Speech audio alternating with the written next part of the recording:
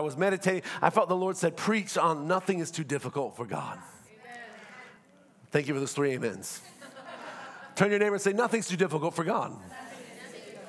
And I know we say this in our religiosity, like, oh yeah, all things are possible. Praise the Lord, brother. But are we living like we believe nothing's impossible with God?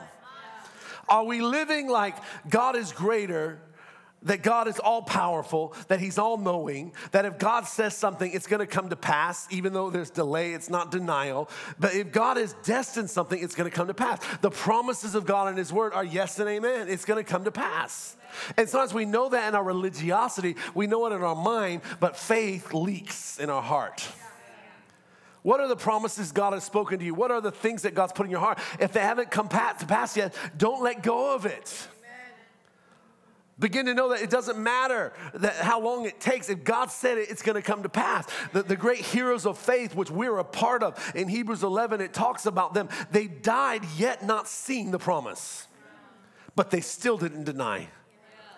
Daniel is getting ready to be thrown in the fiery furnace. He says, whether the Lord delivers or not, I'm standing in faith.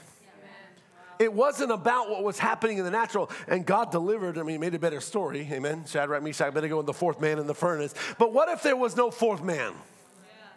What if they died not bowing, but lost their lives? All of the apostles, except for one, was martyred. Come on, that's the board of the church, the early board of the church. Those are the founding fathers. All were willing to die. Paul's greatest impact was not on his missionary journeys. It was writing letters from prison.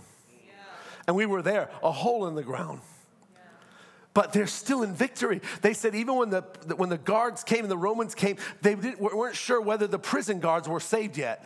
Because Christianity was coming and moving so powerfully. There's a traditional story. It's not in the Bible. I don't know if it's true, but I believe it might be true. Where Paul's in this hole, he's in prison, and people there, and he's preaching the gospel, and he's telling people about his faith, and they wanted to get baptized. And so he prayed, and water came out of a spring out of the rock, and we saw where the water is. And he baptized people in the prison. I think more people probably got saved after that, if that's a miracle. Now, Pastor, I don't know if that's true. It's not in the Bible. Yeah, there's a lot of stuff that's not in the Bible. Come on. The book of Acts is still being written. Amen. Come on, we're part of the book of Acts. It's the Acts of the Holy Spirit. We're still relevant. God is still doing amazing things, amazing miracles. There's miracles that have happened over the last 2,000 years that are not in the Bible, but they're still miracles. And you see, and they're willing to lay down their life. We went and we saw, and Paul was a Roman. So because of that, he died the death of a Roman soldier. An honorable death was you got your head chopped off. Dying on the cross was a criminal. So Peter was hung upside down, there. They don't know exactly where, but somewhere where the Vatican is. And we were there and we looked at that. But Paul, because he was a Roman citizen, he had the right to an honorable death. And so we went to the road where Paul walked in, on this road where he went, and we saw the actual pillar where they would put his head, and they chopped his head off. History says that during that time, those that had to do the duty, they usually got drunk because they didn't want to have the trauma, so they'd get drunk. Can you imagine a drunk person holding an axe over your head? But in that place, we went there, and the church was there, where history says that's where it happened, and it's documented where Paul was probably. That's where the head was. There's 3 fountains there. And it's very weird. 3 fountains in the middle of a church, like you don't usually see that. But tradition says when they took Paul's head and chopped off his head hit the floor 3 times, and 3 fountains came out. Now I don't know. I saw the fountains though. Never seen anything like it. I'm not going to preach that as gospel, but.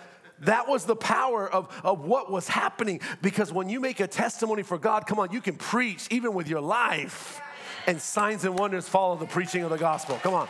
The blood still cries out. And you think our faith is founded on someone who was crucified as a criminal. And all of his followers also were martyred. That's who we follow. And the Christianity went throughout the whole world. Why? Because those that laid down their life, those that came behind said, if they would lay down their life and pay a price for our faith, who are we not to give our lives for Jesus Christ and to live our lives wholeheartedly for him? Come on. That's our faith. Christianity is not about us just coming to get our needs met. That's idolatry. Now, God will bless you, but you're not here in church to be blessed. I want to come to church. I want to get blessed by the message this week. You're here to bless somebody. You're here to bring a hymn, a psalm, a usher, do something. We come together as the family of God. Come on. And when we do that, it's great. I love Thanksgiving because we usually share with the Marshalls. But guess what? We all bring something. We all cook something, you know. We leave the baking to Anwen because she's a master baker, but we bring something. And when everybody brings something, it's so much easier. It's such a better meal because everyone brings and adds their distinctive to it and does what they're good at. That's the church. And so we got to get back to our faith. That's the faith that we believe in. And it puts something in us that nothing's too possible for God. Come on, our faith never should have started. The founder of our faith was murdered, but 3 days later rose from the dead. But he rose into heaven 40 days later. He's at the right hand of the Father. We worship a Jesus we've not seen with the flesh, but we worship him in spirit and truth, and you see the impact. There's no way that you cannot say that the people did not believe in the resurrected Savior, because nobody would die for something they don't believe in or something they learned third hand, revelation. No way. And you see the wealth. And now Paul, who died a criminal. You got St. Paul's Cathedral here and St. Paul's Basilica there, St. Paul's Street there. The honor, because he gave his life. If a seed falls in the ground and dies, it will bear forth fruit. And not here preaching the negative, but come on, we need to get that back into our faith. That if we have to lose some friends for speaking truth, so be it. If I have to lose some followers on Facebook because they don't like the truth, I'm sorry, but I'm going to speak the truth in love, not with arrogance, but the truth, the whole truth. So help me God. Amen. Nothing but the truth. And we need to get back to it, because right now it's truth. You believe what you want, and we want to be sensitive. And I'm not here about demeaning other religions, because everyone's seeking God. But all of this nonsense, well, all religions lead to God. No, they don't. They lead to demons, many of them. There's only one way. He's the way, he's the truth, and he's the life. God, don't get quiet on me. That's the Bible. That's written in red. And we need to get that back. So we're not going to bow down. Don't redefine family for me. Bible says this is family. Adam and Eve were fruitful and multiplied. Are you here? And that's the Bible. That's what God had, to build up a family that would begin to take the nations for him. That would be an example of those that raise their children in the ways of God. As they're old, we have legacy. In that era, in that time, if the firstborn had to get married and procreate and continue the family line.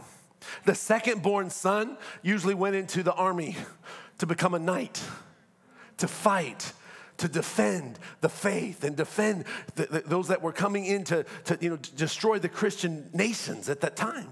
And then the third son would go into ministry and become a priest. I think that's a pretty good tradition. And that's how the family had the legacy. One carried the family business and name. The other was involved in fighting and becoming a warrior. And the other went into the priesthood. And that was considered a successful family among the Christian faith at that time. Got real quiet for me right now. Every head bowed, every eye closed. Who wants to become a knight? I mean, but they would lay down their life. But they prospered. You see the cathedrals, and they built these beautiful churches. We went to one of the churches and that was there in Barcelona, and not Barcelona, in Malta. And the Knights of Malta out of the Order of St. John were there. And every knight had their own prayer closet. Jesus said, go into your secret place. They built their own secret place with their own money. And you look at the splendor and the gold, because they did it to honor God, and they would go there and spend hours praying before they would go to battle, and they were undefeated for more than 200 years. We look at our history, we need to know where we've come from, and our culture. We redefine it many times in our Western Christianity. Where we get things backward. Come on, God doesn't exist for us, we exist for God. He gave his life for us, but he said we got to take up our cross and follow him. And if we don't do it, we're not worthy of the kingdom. That needs to be preached. And God's raising up a remnant. Come on. Not just the wheat and the tares that look the same and all say hallelujah. But one has fruit and bears forth fruit, and there's multiplication and there's impact. Come on, and the fruit will remain in Jesus' name. Amen. Christianity is not a weak, mild-mannered faith. It's a faith of people who are willing to give their lives, who are bold in the midst of opposition to stand up for what they believe for. And friends, when we have that kind of faith, let me tell you, nothing will be impossible. Because the Bible says as you preach the gospel, signs and wonders will follow the preaching of the gospel. In Genesis chapter 18, verse 14, the Lord said this, he said, is anything too hard for the Lord? At the appointed time, I will return to you according to the time of life, and Sarah will have a son. Now, if you know the history here, Sarah was beyond the years of childbearing. She had gone through menopause. There were no more eggs. Come on. So whether you got a seed and no egg, you can't have multiplication. But God said that he was going to do it in the midst of what was scientifically impossible at that time. I know your brains are going, well, you can do this now. No. You know, at that time, it's scientifically impossible. God says, I'm going to do it. Why? Because if God has said something, nothing is too difficult for God. And many of us, we go weary and well-doing as we're going through the trials of life. We lose sight and we forget that we serve a God that's all powerful. We forget we're on the winning side. Doesn't matter what your bank account says. It doesn't matter what people around you say. It doesn't matter what your struggle is in your life. Come on, you're more than a conqueror in Christ Jesus. If you're living, wanting to walk with God, come on, his blood covers us. His grace is sufficient for us. And come on, he's working in us and bringing us into his stature and his nature that we take on the fullness of Christ. And if we're walking in obedience, nothing is impossible. Now, it doesn't mean God's a genie and we can wish for whatever we want to and he'll do it. No. The Bible says seek first the kingdom of God. The Bible says whatever we ask for when we pray, we're in that place of seeking God's will. And we begin to pray what God is wanting. We begin to pray his will. It will come to pass. His will be done, not ours.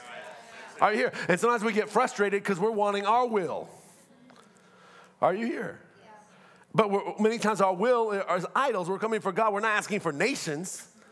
We're asking for a new car. Wow. Come on, a bigger house. And God's not against all those things, but those things shouldn't mean anything to us. Sometimes we want that new car, but why do we want it? To fill our insecurity so we can drive around and waste gas and everyone can look at us. Wow, look at them. And we feel successful because of the car we're driving? Oh, it got real quiet here in Orange County. Are you here?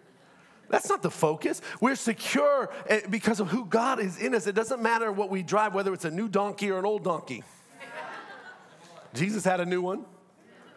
But that's not where our security comes. Our security comes that we're sons and we're daughters and we're walking with God and we walk by faith and not by sight in what's around us. We're not living according to the circumstances. Come on. Quit thinking about moving to Texas and Tennessee. God hasn't called you there. Come on. I love what Marvin said. God prospers us where we're at. Yeah. Isaac sowed a land of famine. He didn't get to run away. Yeah. Are you here? And let me tell you, Tennessee's not cheap anymore because now supply and demand is getting expensive. I was on the plane talking to some people. They said the property market has gone crazy because everybody's moving there. But you need to be where God called you to be. Yeah. So we're praying, I want to get rid of this job. I need to get delivered to this job. Why aren't you getting delivered? Because you haven't finished your assignment. Are you here? Yeah. We got to be faithful where God has put us. Nothing is too difficult for the Lord. In an impossible situation, well, I've got people, they're antichrist. The devil's hitting me everywhere. Well, guess what? We live in a world that's antichrist. Just go outside and say, I love Jesus. And the people will look at you and, don't give me that religion stuff. I'm not giving you religion stuff. I'm giving you relationship.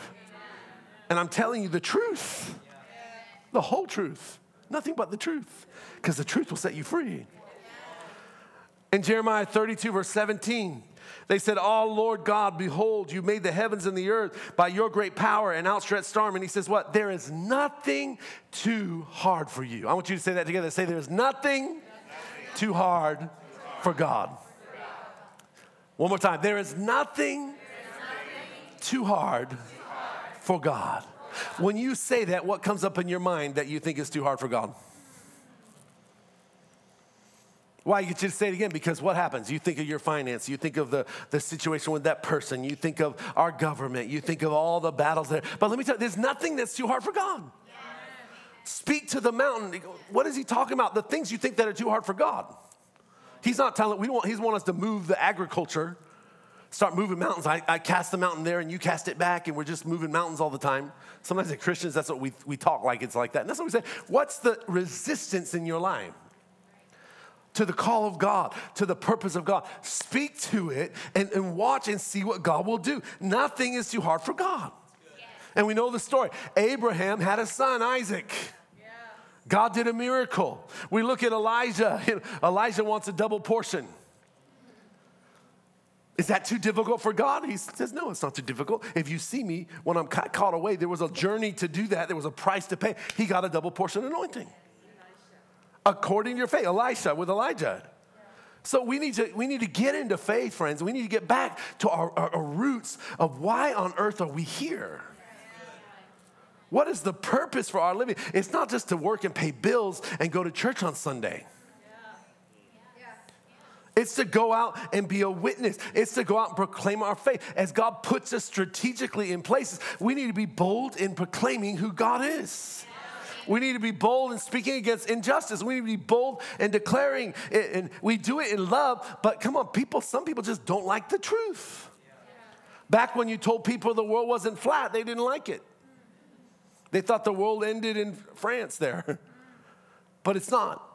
The world is round, but because the truth is the truth, whether we believe it or not. And the truth will set us free, amen? 5 things God wants to remind us this morning that are not too difficult for him. Number 1, there is no promise too hard for God to fulfill. Say it out loud. Say, there's no promise that's too hard for God to fulfill. In Deuteronomy 33, verse 27, the eternal God, it says, is your refuge, and underneath are the everlasting arms. He will thrust out the enemy from before you and will say, destroy. Now, this is about Exodus. What's the context here? Children of Israel, they're there with Pharaoh. God's done the plagues, and what happened? Pharaoh is angry and wants to wipe out the Jewish people from the face of the earth. So what are they doing? They're running. And where are they running to? They're running to the sea. That's where they initiated the saying, between a rock and a hard place. On one side, you've got the whole army with Pharaoh and his chariots. On the other side, a sea. Are you here? But what happens? In the midst of that place, Moses begins to praise God. He begins to lift up his hands. And what happens is he begins to praise God. God takes his little toe and hits the Red Sea, and it parts. And they go through the Red Sea, and in the middle of the Red Sea, what happens? They go to the other side. As the Egyptians come, the Red Sea crashes around them. And in one day, in one moment, all the enemies of the children of Israel are wiped from the face of the earth. Wow. That's the context of this scripture. Now, that's called supernatural. But these were people who were obeying God. Why? God told them to go there. But they weren't in fear. They stood praising God. That's what we need to do in the midst of it, not just knowing with our head that all things are possible, but in our hearts beginning to worship and begin to pray and declare all things are possible. God, I don't care what's going on. If there's a wall around me, I'm going to go around the wall of Jericho 7 times and shout to God with a voice of triumph. Come on, and watch the walls of Jericho come tumbling down. In a moment, promotion comes from God. Everyone's talking about government. Oh, our government. And pray for our government leaders. Are you here? Yes. But I'm not concerned about government. In one moment, they can be gone. Yeah. We used to live in a time where Hitler lived on the face of the earth and was trying to take over the earth. But his reign ended. Are you here? Yes. He's part of history, and God still has his way. So we need to have that understanding and begin to stand on the promises of God. The promises of God are not based on who's president or whether you're a Republican or a Democrat. It's not based on the stock market. Oh, we're praising Jesus because we're in the green today. Hallelujah. And today we're in the red and we can't get out of bed because we're filled with anxiety. Look how real quiet here. What are we putting our hope in? Nothing wrong with investment, but invest in something. Trust God and leave it alone. Don't let your blood pressure be related to the stock market, because that's where you're putting your source. That's not my source. That's one of the streams God provides for me when I walk in obedience. But I'm not motivated like the world by fear and greed. I'm motivated by common sense and the leading of God to look at what's the emerging industries. Are you here? And if we know that, what will happen? We can be in the front of things because we're led by the Spirit. I ain't getting no amens on that. Come on, if Jesus can get the disciple to go down and pull out a coin from a fish's mouth to provide, you think he can't provide for you and lead you? Yeah. Are you here? Yes. Say nothing. It's too difficult for God. In Romans 15 verse 4 it says, for whatever things were written before were written for our learning, that we through the patience and comfort of the scriptures might have hope. Stop listening to the news. Stop reading all the books, even some Christian books. They're not, it's opinions that are there. Some people write books and they later get rid of the book because their theology changed. Yeah. Yes.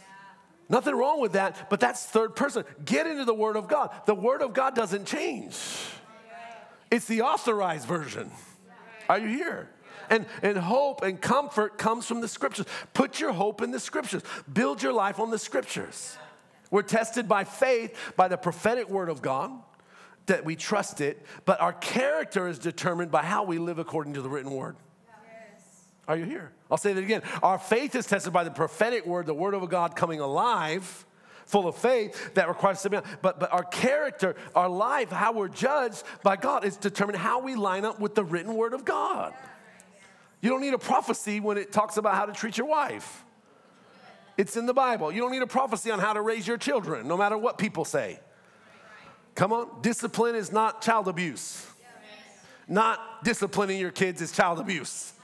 Because they think they can do whatever they want, whenever they want. And guess what? The law will come down hard on them. Because there's boundaries in life. Come on, you don't get what you want and take it. When you're in the grocery store, you don't get to take the gum if you didn't pay for it. Got real quiet here, amen. Every head bowed. 1 Corinthians 10 verse 11 says, now all these things happened to them as examples, and they were written for what? Our admonition, on whom in the end of ages have come. So all the stories of the Bible, as we talk about Daniel, we talk about Abram, we talk about David, we talk about Esther, we talk about Ruth, it's to encourage us and admonish us of what the word of God has said. No promise is too difficult for God. Well, I'm getting a little old. Well, Sarah was old. Oh, I got real quiet here. Come on, you need to go on Tinder to try to help the Lord? Well, I'm believing God for a partner. Well, that's God's will for us. If that's in your heart and God's put that in your will. But guess what? Don't rush the process.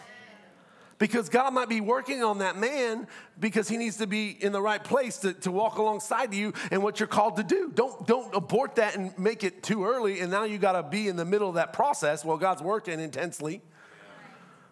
Or as a woman, as a man, look, I just want to get married. That's a dangerous prayer to pray. You could end up with a Delilah. Come on, pray specifically. Well, pray for the Proverbs 37 woman. 31 woman, sorry. I slept at 2 o'clock also, amen. The Proverbs 31 woman. 37, I don't know what's in that, but anyway. Proverbs 31 woman, just making sure you're awake today, all right? Proverbs 31 woman, pray for that kind. Be specific in what God's called you to do. Are you here? In Titus 1 verse 2, it says, in hope of eternal life, God, who cannot lie, promised before time began, but has in due time, someone say due time, manifested his word through preaching, which was committed to me according to the commandment of God our Savior. So how is the word manifested? How is truth manifested? Through preaching. You got to proclaim it. Abraham was going around proclaiming, I'm going to be the father of many nations. They thought, this guy's getting a little senile. Maybe he's got early dementia. His wife, can't have kids. Noah, what are you building? A boat. What's a boat? It never rained before. There's no water. But guess what? As the rain started coming, Noah was there. Are you here? You got to preach, and as you begin to proclaim what God has said, it will come to pass. Many died in our Christian faith proclaiming what they didn't see, but because they proclaimed it, it happened. That's faith. Are you here? And we're reaping the fruit of those that paid the price because they were willing to give their lives for it. What do the promises of God mean to you? The Bible says in Philippians, I can do all things through Christ who strengthens me. What does that mean to you? What is the strength? Find strength in the security of his word.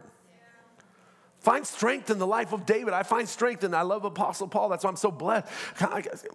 I walked away from this, and I'm going to stop complaining.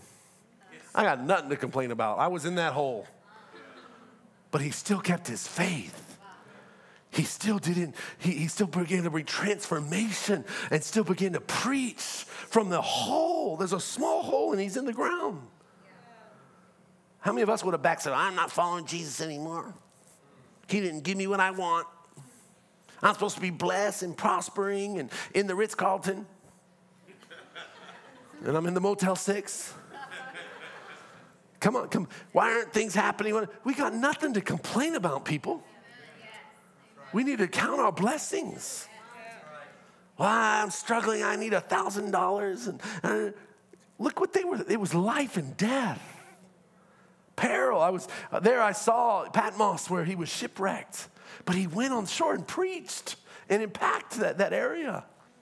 Where he was at in the midst of the opposition, in the midst of idolatry, he proclaimed in the key places of society, and that's what we need to do. Yeah. Come on, we need to be in the city council meetings. We need to be, when they're meeting in Sacramento, and begin to start declaring the truth and begin to get people aware and begin to speak. The worst lie of the enemy is that we're just supposed to stay in our four walls and play church. That's not the church. That's a bad community center. Are you here? Yes. We need to prompt the promises of God. They bring security to us. Is anything too hard for the Lord? No. Is anything too difficult for him? No. We need to build our faith on that. Nothing is too difficult. Number two, there's no prayer that's too hard for God to answer. There's no prayer that's too hard for God to answer. Anytime God does something, he always starts with a difficult situation. I mean, you look at the history. You look at Elijah calling down fire. What does he do? Pours water. Why did he need to do that? Because God likes difficult, impossible situations because it makes him look good. I got no amens on that. Think about it. In the difficult situations that he's in a time of famine, Isaac reaps. Pharaoh, you look at Joseph, accused to be an adulterer. He's put in jail. He's all this stuff. And then he raises him up to be in the palace. Why? Because it makes God look good. Are you here? It makes a good story. Oh, I need to keep preaching on this. All our religiosity comes out. God, why did he make the heavens and the earth? Why didn't he just make planet Earth? Because God likes to show off his glory. The Bible says the train of God, that means his robe, fills the whole temple. Why does he need such a long train? Come on, you're made in the image of God. Why do you like to look sharp or look beautiful too? We're made in the image of God. God is not a God that he's proud. He's not arrogant, but he shows off his splendor. He shows off his glory. He shows that he's God. There's no God like him. He owns the universe. He owns the cattle on 1,000 hills. Why would you need cattle on 1,000 hills? Because you can. Because you're able. And God puts us in difficult situations so he can show off his glory. When Jesus went to heal the man, the disciples asked, is this a curse because of sin? And what did he say? No, it's so the glory of God could be shown in this man's life. So in the midst of our negative situation, know that God wants to answer. Why do you go through difficult situations? You pray for God. I've heard people say, I came to God and all hell broke loose.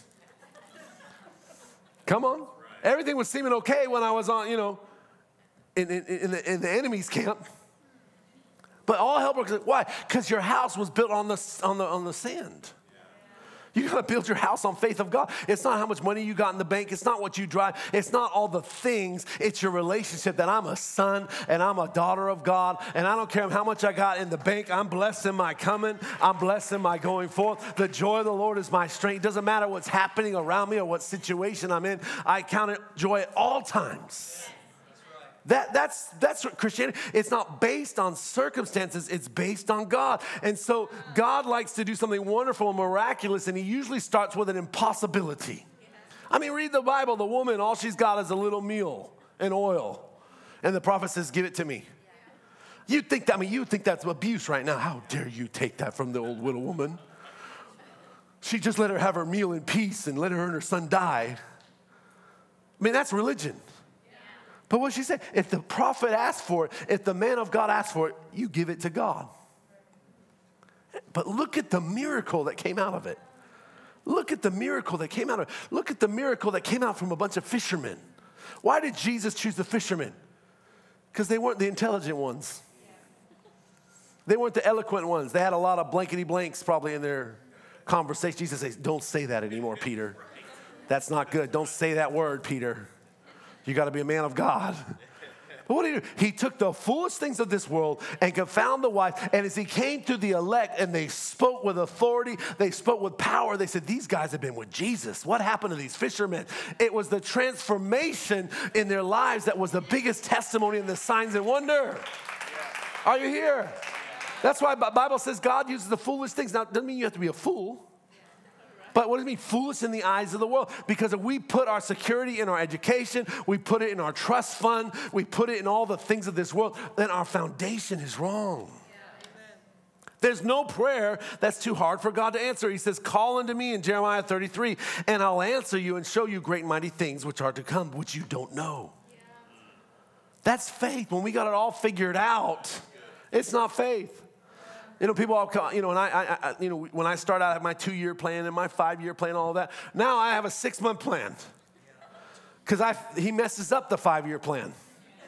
It doesn't happen the way I want it to happen because that's faith. If I got it all figured out, people come, well, God's giving me this 20-year plan. I laugh. Because, come on, all you saw was the mountaintops. Let me tell you, there's a lot more going on in that plan than you know of. Are you here? Because God is wanting to work in us in the process, but his word will come to pass. Release faith for the answer prayer. It doesn't matter what's happening. We had a crisis of faith because many Christians, their president who they wanted didn't win. And people backslidden, so shaken in their faith. Don't put your faith in who's president. Put your faith in God. Come on. Hitler walked on the face of the earth, but he's in a tomb. He's gone. He has no impact anymore. And I'm not saying light of what he did, but guess what? God is still around. God has the last say. Read the end of the book. We're on the winning side. And as we keep walking with God, all things are going to come to pass. Be secure in that. And we go through some difficult times. We have some dark days. But just keep walking because it's a day. It's not the end of your story. Keep praying, keep walking, and let God be glorified.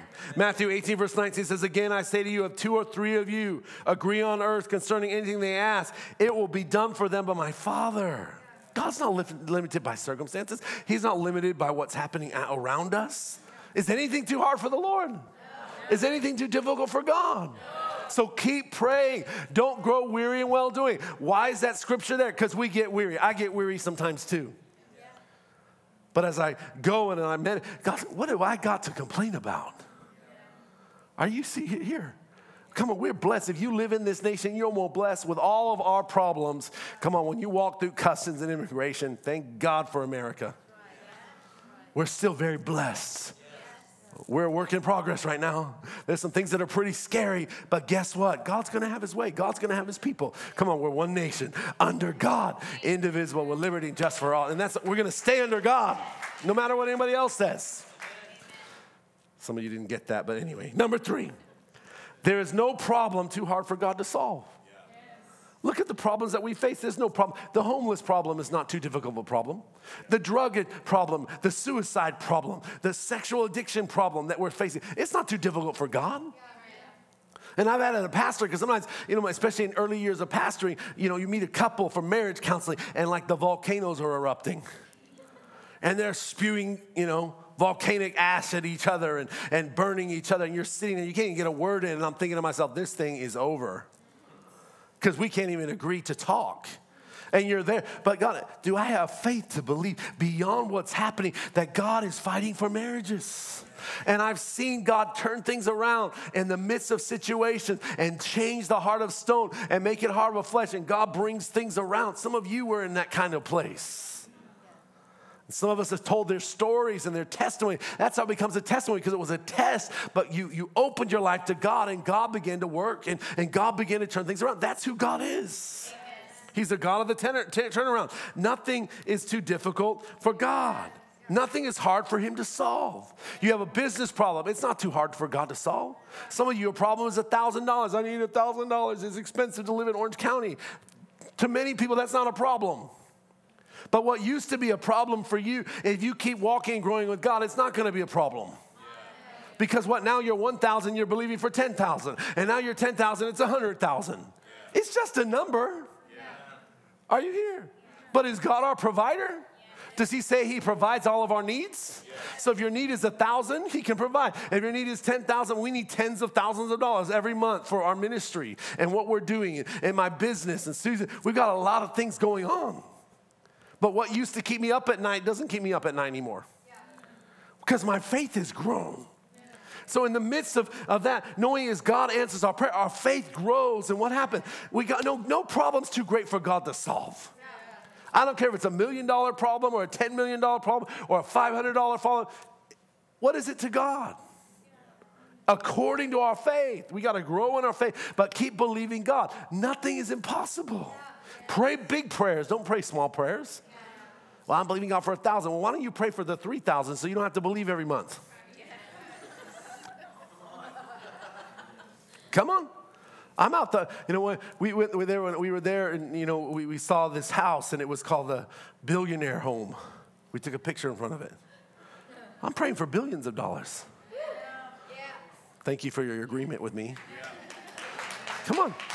Why? It costs a lot of money to do missions. It costs a lot of money to do television. It costs a lot of money to plant churches. It costs a lot of money to run Bible schools. It costs, that's the church. It costs a lot of money to help people and rehabilitate them. But God is not limited. We need to grow in our faith and pray big prayers and believe that God is able. Some people find it hard to believe God, that he's able in their lives. But as we see the faithfulness of God, what happens? Our faith grows. When's the last time you prayed and got a prayer that was answered? Well, 6 months ago, God answered my prayer. Well, what's he been doing in the last 6 weeks?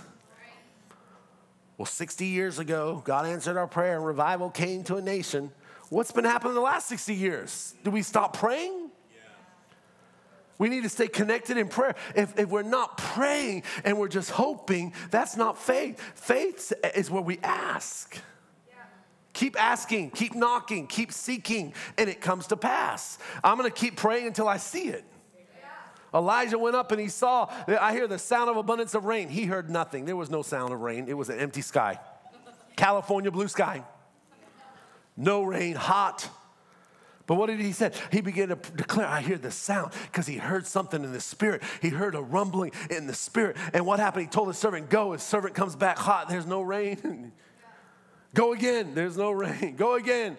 Came back. There's a cloud the size of a man's hand. Now, back then, they had smaller build.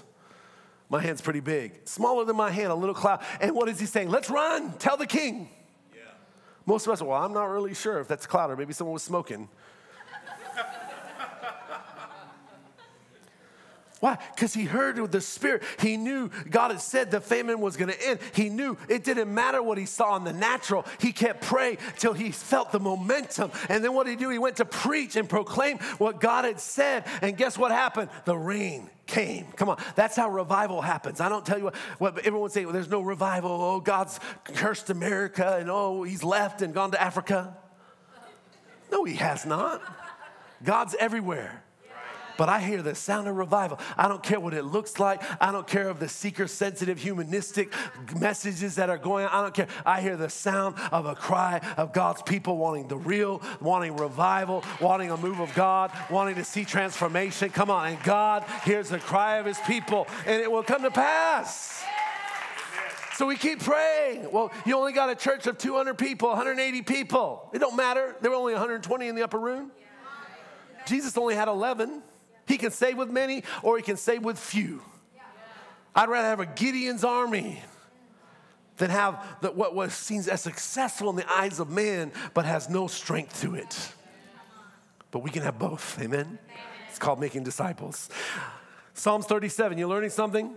Bible says, trust in the Lord and do good. Dwell in the land and feed on his faithfulness. Delight yourself in the Lord, and he shall give you the desires of your heart. Commit your way to the Lord. Trust also in him, and he shall bring it to pass. Come on, trust in God. Put your trust back in God. Put your faith back in God. It doesn't matter what's happening. Don't get in fear. Oh, recession's coming in 2023. Nobody knows what's going to happen. Come on, they've been saying we're going to run out of stuff for years. They're going to say we wouldn't even be back in churches. Now churches are booming again. People don't know what they're saying. Only God knows. But what has God said? Pray and believe. Is anything too hard for the Lord? No. Is anything too difficult for him? No. Let's get this in our spirits. Amen. 2 more. Can you take 2 more? Number 4. There is no person too hard for God to save. Yes. Don't give up on people. Sometimes you look at people and you're like, I don't really know if there's any hope for that person. Come on, there's hope for that person. Yeah. God can take the heart of the stone and make it a heart of flesh. You look at people, I mean, can you imagine the Apostle Paul? That time his name's Saul, murderer of Christians. But guess what? He saw a light. He got knocked off his horse. In the midst of his journey, he encountered God. And when it happened, even the apostles at the time didn't believe it. They had to have a council meeting. Whether should we even meet with this guy? Because of who he was. He was one of the ones that was there when Stephen was martyred. But come on, God can take the person of the hardest heart. Why? Because Paul was humble his whole life. He always said, I'm least of the apostles. He had no problem suffering for Jesus because he knew what he had done. But he wasn't the least. He was one of the greatest. Are you here? God can change that. We've got family members that we're believing God for. We got children that we're believing God for. We got politicians that we think there's no hope for. No, God can meet with a person and change their heart. Keep praying. Keep believing. Nothing's too hard for God.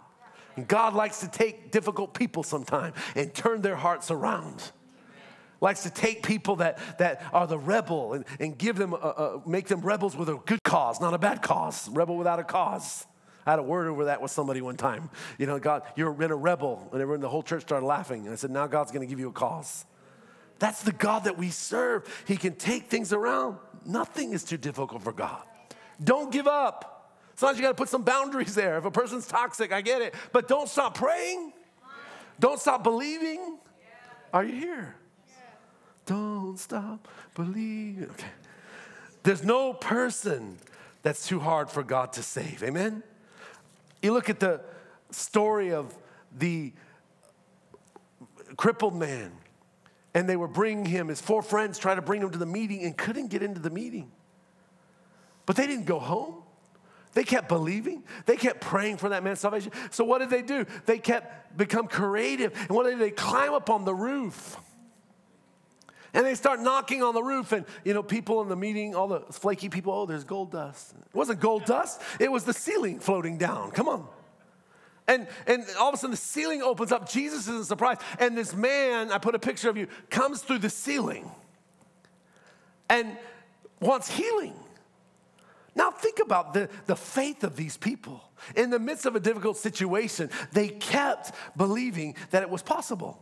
They got creative. They didn't go and ask anyone, is it okay if we put a hole in the ceiling? They didn't get permission. Do first and ask for permission later. Amen. When it comes to God. They put the man down, and what happened? They didn't ask the man, is it okay to do this? Can this be done? You know, what's going to happen on the way down? We need to plan out and have an architectural drawing with the engineers of how should we level him down too much on the left or too much on the right first. They didn't get permission of the homeowner. Wait a minute, we better get permission. Is it okay? Come on, they were in faith. And they pursued in the faith. And they could have thought to themselves, well, what if we drop him? And he bounces off the floor in the middle of Jesus' meeting. That would be worse. Now he's not just crippled, but he's got broken legs too. Think about it. And we come up with all these reasons. But what happened? As they put this man down, Jesus looks at the man and says, sons, your sins are forgiven. And he looks to the people and says, because of your faith, this man was healed. It wasn't the man's faith. It was the 4 friends' faith. Come on. They kept pursuing. They kept believing God. Can you imagine? I would love to see the after story. We need to make a movie about this. And what happened? They're hugging each other. They're going out to dinner. They're laughing about, what happened. And people got, sawdust in their hair and, and all their charismatic stuff going on. And in the midst of the mess, God begins to do a miracle. Are you here? No person is too hard for God to save. But we got to be like those 4 friends that we don't give up. We keep praying. We keep preaching. We keep declaring. Come on. And God will do the miracle. I like the musicians to come. What have we learned so far today? Nothing's too difficult for God. There's no promise that's too hard for God to fulfill. I want you to say it. Number 1, there's no promise too hard for God to fulfill. Number 2, there is no prayer too hard for God to answer. Number 3, there is no problem too hard for God to. Number 4, there is no person too hard for God to save. And I like this one. There is no place where God can't send a revival. There's no place where God can send a revival. Every pastor's like, oh, my city, my city. Why is it hard? Because that's what you're called to plow. Yeah. Come on. Revival's coming to Orange County. Revival's coming to California. Amen. People are leaving, but God is coming. Don't miss out. Yeah. Come on. Well, what about this? What about all the problems? What do we got? Oh, our governor. It's not dependent on that. Sometimes you need a bad time for people to cry out to God. When things are going well, the children of Israel always forgot about God. But in the midst of this situation, they remembered God and they began to cry out to God. Come on, it's a time we need to be crying out in prayer. We need to be seeking God for revival. I love studying history, and we see the story of the great Welsh revival. And those that study, they said there were 4 attributes of this revival. It was known about being a prayer revival. But the first attribute was that they had a strong sense of sin. They condemned sin in themselves. There was a strong sense of holiness that was upon them. Not because of religion of do's and don'ts, but like, I don't want to play with strange fire because I want the real fire. I don't want to allow sin in my life because I want the glory. And when we get in that place where we begin to put aside things, and we don't want to allow things in our life, dead things in our life that will choke out what God has put into us. That's the heart after God. That's not religion. That's the pursuit of God. Because I'm pursuing God, I don't do other things. The Bible says that a soldier when in service doesn't get ensnared in civilian line. Why? Because he's trained. An athlete trains a certain way. Why? Because they know they need to be ready. And that was how they sensed with it. They condemned sin in themselves. Number 2, they completely obeyed God in every matter. If God said something prophetically, they immediately did it. They didn't need 5 confirmations and needed to fast and pray for 2 years. We need to be quicker to obey God sometimes, even when it doesn't meet our agenda. Thirdly, they had a compassion and a burden for the lost. They had a burden for those that were unchurched, for those that were unsaved. In Welsh, in that area, it was a place people would drink, and they had all the pubs and all of that kind of life. Their heart was praying for them. They weren't condemning them, oh, those lazy people. What's wrong with them and coming into my world? They had compassion. And finally, as I mentioned, number 4, they prayed out of that heart. And as they began to pray, God began to shift the atmosphere. God began to change things. The supernatural began to change the natural. And people would walk by, it's documented, in the midst of their services, the presence of God was so thick that people would come in and open the doors and run to the altar and fall on the altar crying out and say, I need to be forgiven. I want to repent of my sins, without anyone preaching to them.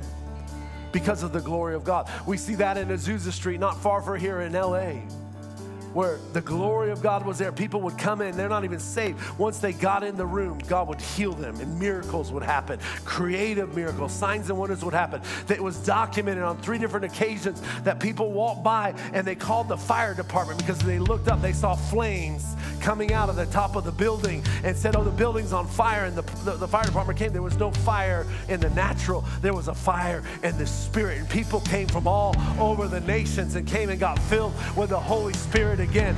People had preached and said, oh, there's no more deliverance. There's no more healing. God doesn't baptize people in the Holy Spirit. And as they came into the meeting, they got filled with the Holy Spirit, and revival went all throughout the nations of the earth. Come on. Then I prophesy, I declare, come on, it's going to happen in Orange County. It's going to happen in Orange County. Come on, it's going to happen in Orange County. Come on, let's stand on our feet. The Bible says, and it's still true today, in 2 Chronicles 7, verse 14, if my people, are you part of his people? Turn to your neighbor and say, I'm part of his people. My people who are called by my name will humble themselves and pray and seek my face and turn from their wicked ways. I will hear from heaven. I will forgive their sin and I will heal their land. Come on, we need to be reminded nothing is impossible with God. We need to, come on, begin to tune our ears into what God is saying. Tune our eyes into what God is saying. And remember where we come from. You know, as I was cruising, I kept singing this song.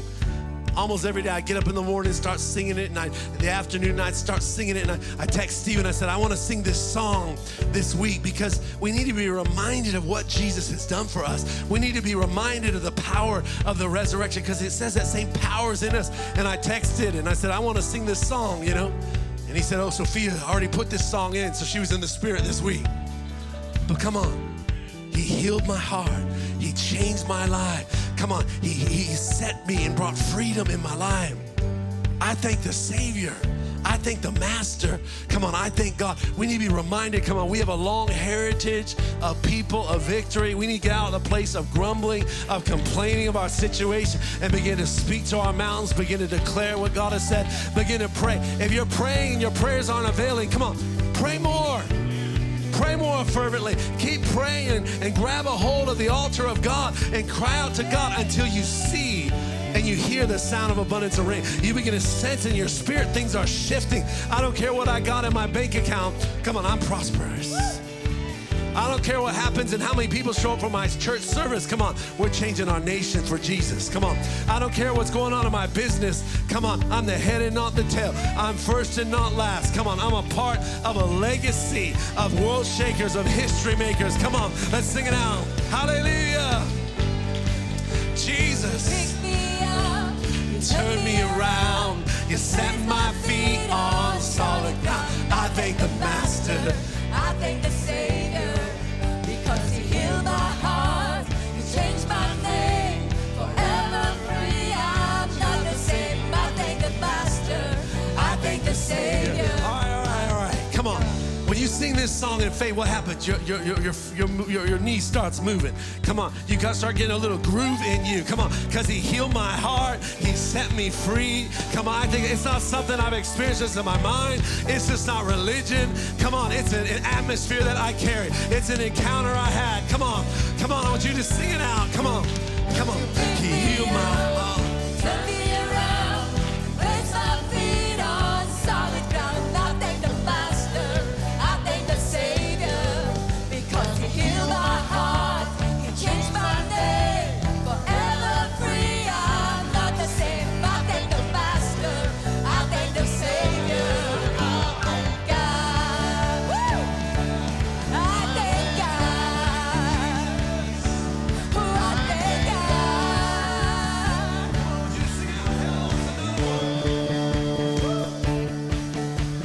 Hell lost another one, I am free. Hey, I am free. Yes, I am free. Hell lost another one, I am free. Yes, I am free. Whoa, I am free. Sing it to your neighbor. I am free.